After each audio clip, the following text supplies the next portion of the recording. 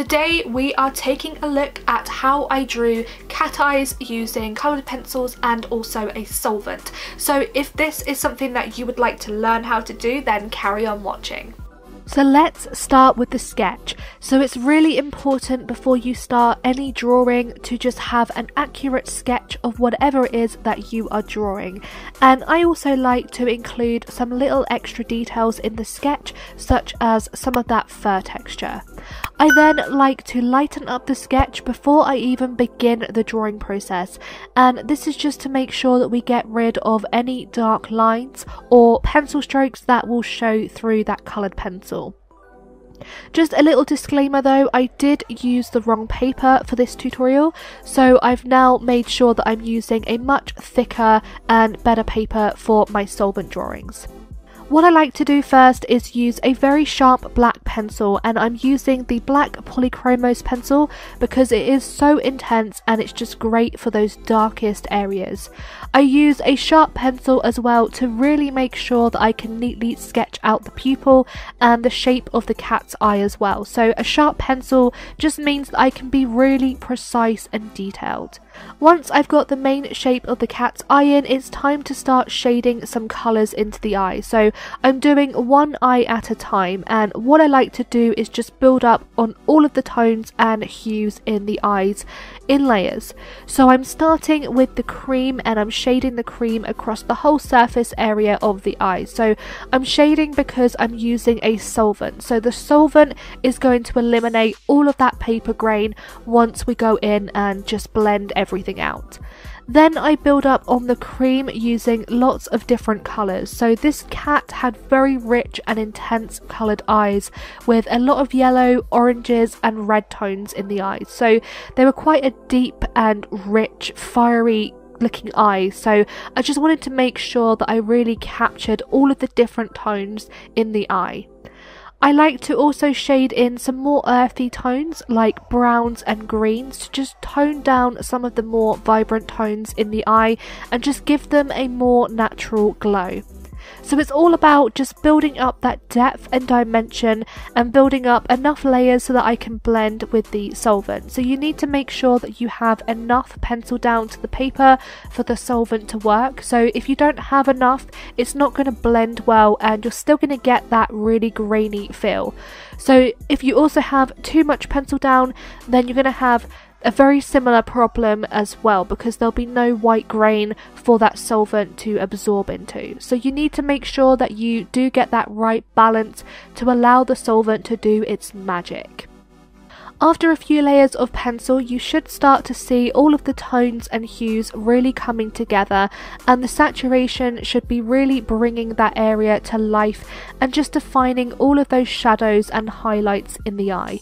It doesn't matter if your drawing looks grainy at this stage. Like I said, when you apply that solvent, all of the graininess is just going to magically disappear and all of the harsh lines will be blended out to create that really smooth and glossy transition of colours. Moving on to the second eye now, and just applying exactly the same techniques and processes to the first eye. So what I did was again just gently mark out the pupil and the shape of the eye using the black polychromos, and then I just got to work on the eye. So again, I started with that cream and I shaded in a couple of light layers of the pencil, and then just gradually built up all the layers, adding in lots of other colours and tones to the eye. So I started with the cream because it's a fairly light colour, and I just make sure that when I add more colours to the eye, I still keep some areas of that cream and the lighter tones showing through, just to preserve those highlights and lightest parts in the eye. Eyes have a lot of hues in them, a lot of flexes and details, so it's really important just to make sure that you do identify all of these little features before you go in with a solvent. So I've really made sure to just take my time in building up all of the tones in the eyes, all of the colours, and identified the shadows and highlights in the eyes. So when I apply my solvent, I don't lose any important details in the drawing. Finally, I make sure that I add in some very deep and dark values into the eye using the dark sepia pencil, and this just intensifies the shadows even more. and when I apply the solvent you're going to see exactly how intense and dark those shadows will become.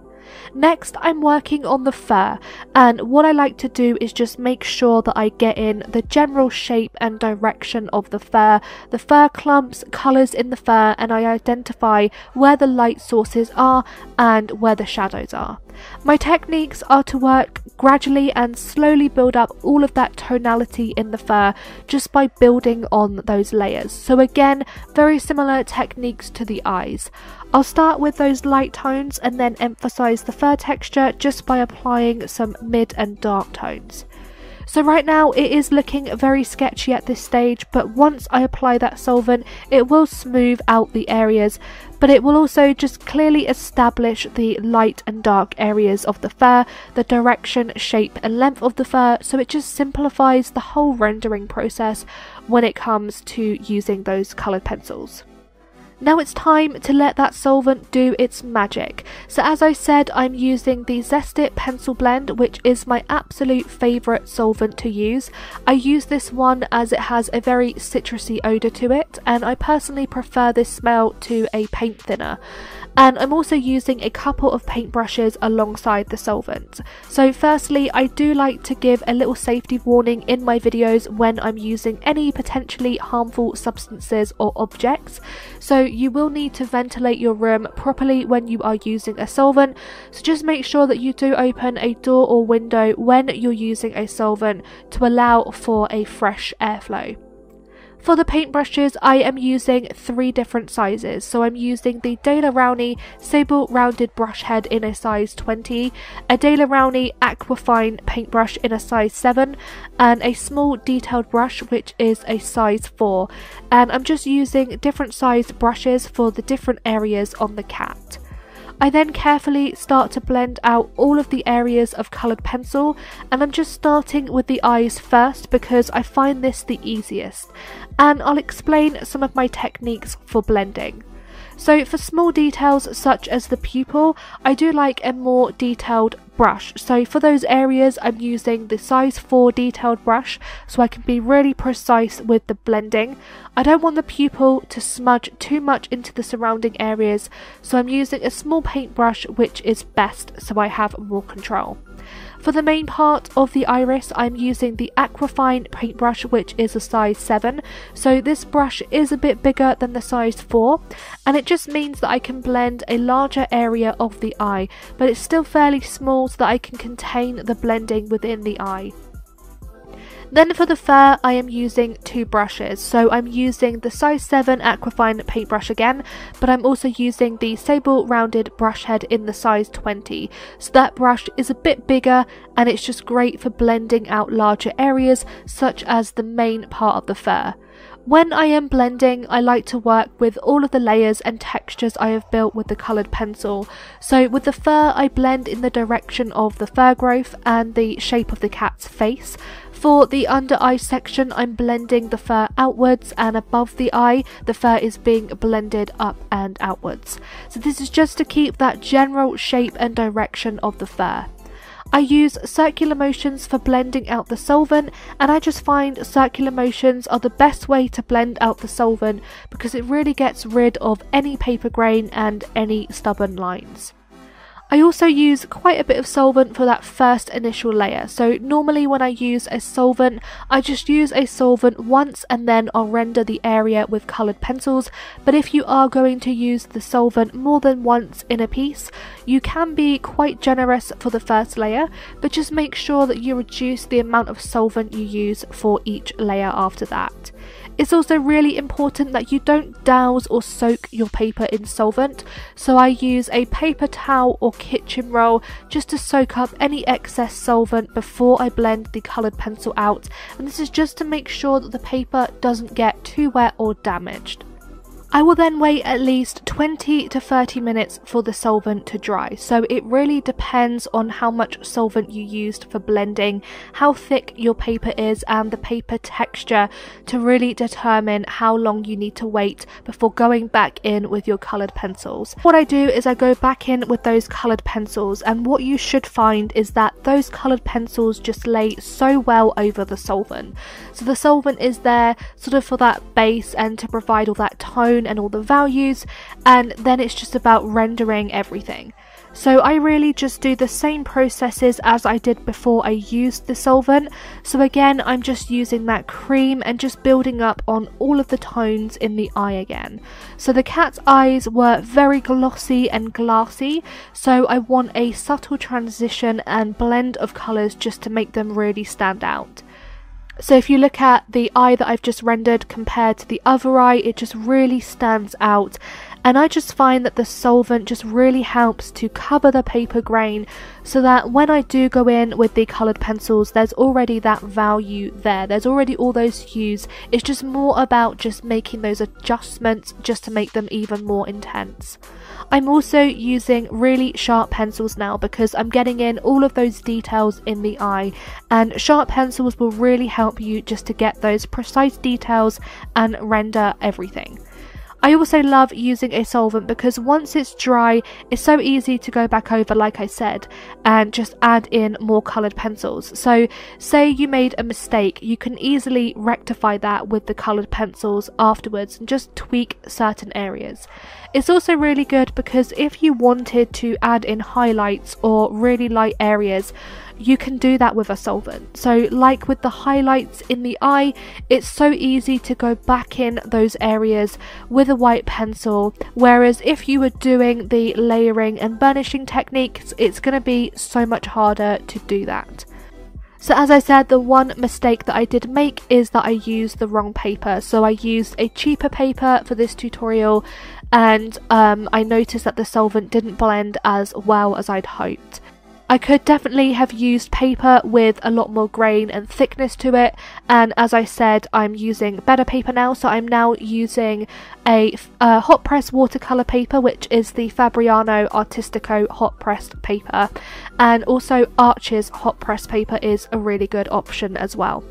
So it's really important to use paper that is the right texture and the right thickness, so make sure that you do go for a hot pressed paper, because although it is fairly smooth, it still does have enough tooth to be able to absorb that solvent, and the watercolour paper is used for wet mediums anyway. So now that I'm working on the second eye, I'm really just following the same steps I took to render that first eye. So I'm just increasing the colouring in the eye, the saturation, contrast, light and dark tones in the eye as well, just to make sure it has enough depth and dimension. As a last step, I also like to pick up some of those fine little details, so for example the flexes and veins in the eye, and to do this I use a really sharp pencil just to get in that detailing and all of those highlights. When I feel that the eyes are nice and rendered, I'll start working on the fur around the eyes, and I'll really work with all the texture and tone the solvent has given me. However, like I said, the paper has definitely caused some issues because the fur still looks pretty pasty and very grainy looking. But never mind, it's still provided me with something to work from, so I just start by refining the fur directly above and under the eye, and then I work my way across the rest of the face and then the other eye. I have a method of working on one side first and then the other side, and that is just because using a solvent can cause a lot of smudging. So if I work from left to right, I just find it limits the amount of smudging I get on the paper. Plus I'm right-handed, so it just makes more sense to go from left to right. So I start by rendering all of the fur on the left hand side, and I'll use all the layers of the solvent I created as a base and just build on that. So I'll look at where the dark clumps of fur are, where the lighter clumps of fur is, what colours and tones are in the fur, and then I work on one section of fur at a time. I'll build up a lot of tone and layers to the fur, and I'll make sure that I have that transition from the lightest to darkest parts of the fur, and I'll also create the fur details by pulling up some highlights and dark sections of fur. To pull up the highlighted parts of the fur, I am using the white luminance pencil and the ivory from the polychromos, and I'm also using the dark sepia and the burnt sienna for those darker sections of fur. For the centre of the cat's face, I'm making sure that I allow those lighter tones that we blended with the solvent to show through the fur, because the fur is a lot more sparser in this area. So I'm actually using the Pompeian red just to create some little fur texture. I'm using a really sharp pencil for this, and to create the short fur I just use short and quick pencil strokes, and then I leave some space for the sparser fur and then clump some of those pencil strokes more closer together to build up the fur texture and the thicker fur growth as well.